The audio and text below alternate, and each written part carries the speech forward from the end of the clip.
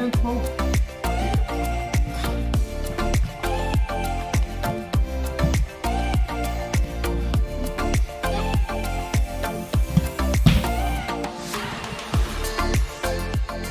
So usually in MMA, people panic from either mount, they turn the back, you get rear naked chokes, or they turn from the side into a turtle, you can take the back, or do other chokes, but I'm going to show a Peruvian necktie here.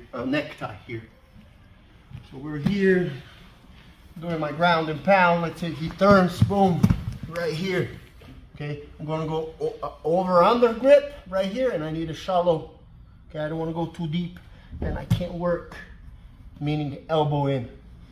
I want shallow, almost like a chin strap. Okay, this is the grip that I want. Right here.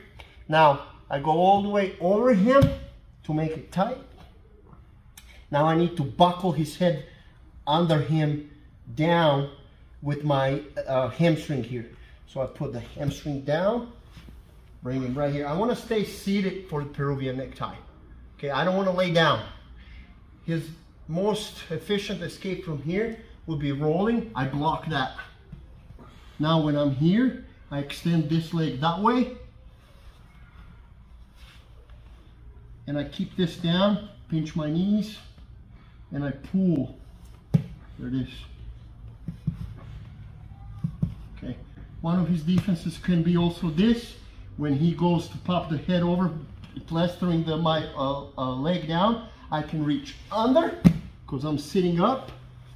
And now I can come, whoa, all the way here for an armbar. All right, do it again, spin the turtle. Right here, boom. Whoa. Right here, boom. Defense, boom.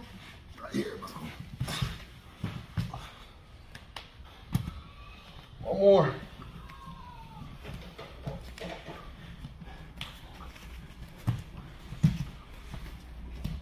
Defense. Yep.